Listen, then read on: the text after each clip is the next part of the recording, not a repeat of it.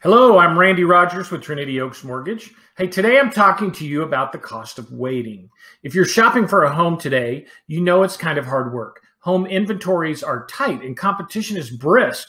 You might not find something right away and it's easy to get fatigued. Sometimes buyers get discouraged and say, let me take off a few months and maybe I'll come back 6 months later. Here's the thing. While you can take some time off, the market isn't taking time off. And it's hot right now. In this area of Guadalupe County, for example, the median list price of a home here went up 5.6% or $15,682 between September of 2020 and September 2021. Let's quantify that.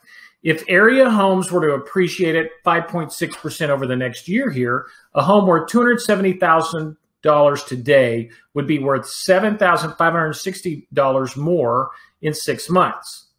If you're planning on putting the same percent down, you would have to borrow more because the home is now more expensive. And how about interest rates? Rates are at very attractive levels, but does it make sense to wait for rates to go down further? It honestly doesn't.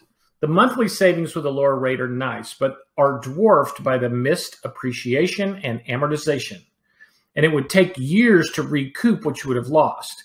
I've also explained in previous videos how indications from the Federal Reserve are that rates are probably more likely to increase than decrease. Should rates drop significantly, we can always refinance you in the future.